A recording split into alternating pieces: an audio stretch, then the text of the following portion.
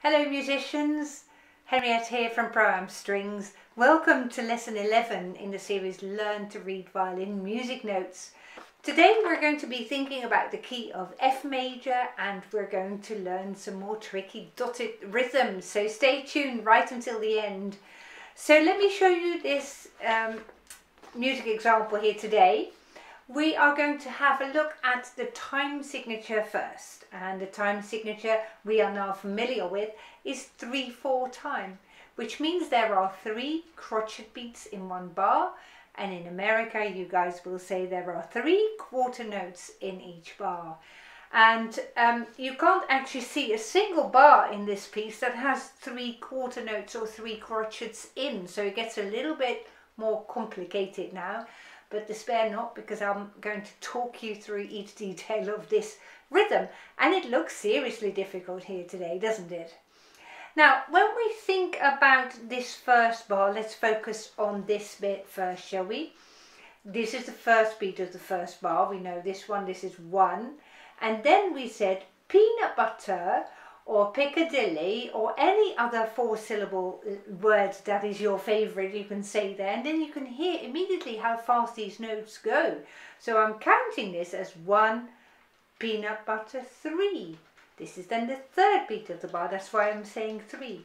The 2 is taken up by this whole peanut butter thing, you see.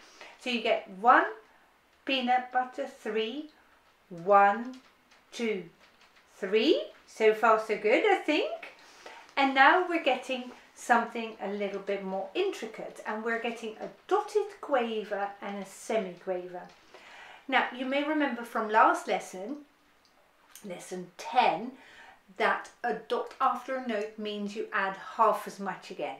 In order to know how much of what it is, then we need to split this quaver, which it was without the dot, into 2 semiquavers.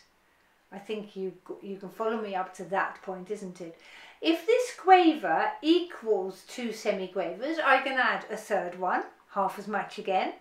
So this bit here would add up to 3 semiquavers, and my fourth is here. And now you can perhaps imagine how this bit is exactly the same as that bit, except for this dotted quaver is the same value as 3 semiquavers. So when I'm going to play this, I'm going to say in my head again, peanut butter. And the "ter," the last syllable of the word peanut butter, is this one. So I'm counting 1, 2, 3, 4. And then I'm doing the exact same thing again. 1, 2, 3, 4. And this is then the third beat of the bar. So I'm counting this as peanut butter, 3. Wow. And then this feels relatively easy then, doesn't it? Just a 3 beat note at the end. A dotted minim, a dotted half note equals 3 crotchets, as we've seen in the previous lesson. So shall we count all of this through in the proper style then? And now you can perhaps also listen to how that is going to sound in music, because the big advantage of using these silly words in the music is that you can immediately hear how the music is going to sound. So I'm counting us in for 3. 1, 2, 3. 1, peanut butter, 3. 1, 2, 3. Peanut butter, 3. 1, 2, 3. Shall we just clap this rhythm? I'll count us in for 3 again. 1, 2, 3. 1, peanut butter, 3. 1, 2, 3. Peanut butter. 1, 2, 3. If you find this very tricky, play the video back and do that a few more times. We're going to do it one more time right now, all together. Okay, so I'm subdividing the dotted quavers into a peanut butter, and the "ter" is the next semiquaver. Here we go. 1, 2, 3. 1, peanut butter, 3. 1, 2, 3. Peanut butter, 3. 1, 2, 3. Let's play this, shall we? Feel free to join me if you like. You might also join me towards the end of this video. I'll leave it up to you. 1, 2, 3.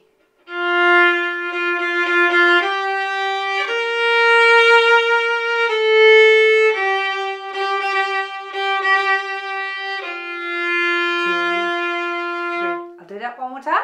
2, 3.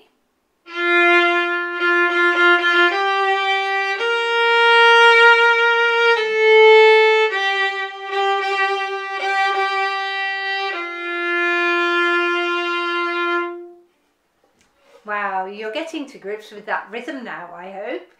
So now that we've become more familiar with the time signature, let's have a think about the key signature.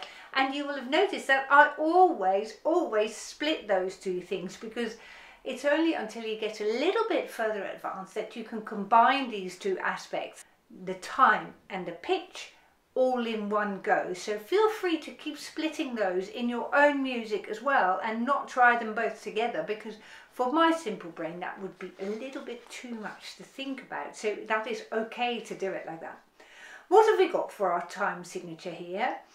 This is the first time that we've come across this little thing here, and that is called a flat. And a flat makes a note a little bit lower, a little bit flatter, as opposed to the sharp, which made a note a little bit higher. So this time we're lowering the note. And which note are we lowering? It is the note that is on top of this middle line, which is called the B. So this flat here makes all the B's, whether this is this B or high B's or low B's, it really doesn't matter. All the B's are made flatter into B flats now. Now, when we see this B flat for our key signature, and we finish our piece on an F, we are playing in the key of F major. Now, we have in the past been thinking about what that means when you play in certain keys, and composers use these keys to reflect different styles and different moods in music. And you may have already picked up from the way that I was playing it that this is a little bit warmer, a little bit darker a sound than some more brighter keys that have sharps for their key signature. For us, it's not even that important, other than that we need to know where to place our fingers on the violin, but it's for composers, and it's quite useful occasionally as a player to put yourself into the shoes of a composer to see what is going on and why that's happening. So we're having this B flat and we're finishing on an F. We're playing in the key of F major. Now our notes are going to go F, F, G, and here is that B flat. And when you play this first finger on the A string, you must pull it back to the beginning of the string. I'll show you this in a moment when I'll play this for you again. Then we've got an A, and then we've got G, G, G, G, G, F. And we've seen in our previous lesson again, between the note G and the note F, there is a whole tone in between. So we're going to go a whole step down. So there is a space between my fingers here, between G and F. Let me play it for you now. So before I play this whole tune, let's just practice the A and then the B flat. So here's my A. And my B flat is right at the beginning of the string. So we used to play an A here. We're pulling our finger back to the beginning of the string there now. Okay, let's do that again. A and B flat.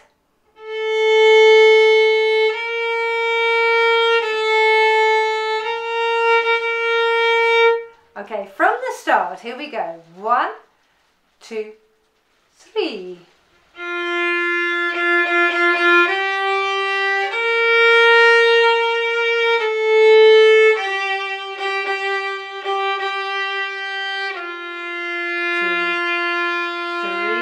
Shall we do that again? 2, 3.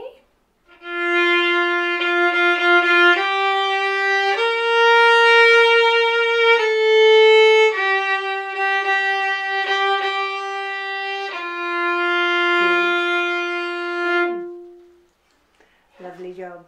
Feel free to run this video back from the beginning because there are a few issues here that all come together that you may just want to mull over a little bit more. So any questions, please drop them down into the comment section below this video and I will get back to you, I promise. I look forward to seeing you again in the next lesson, but for now, happy practicing and goodbye.